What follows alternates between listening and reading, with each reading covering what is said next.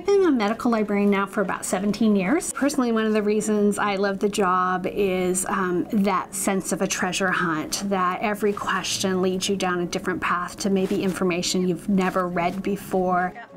I got my master's degree at San Jose State in the library science program, and I loved the degree. I loved the program and the professors.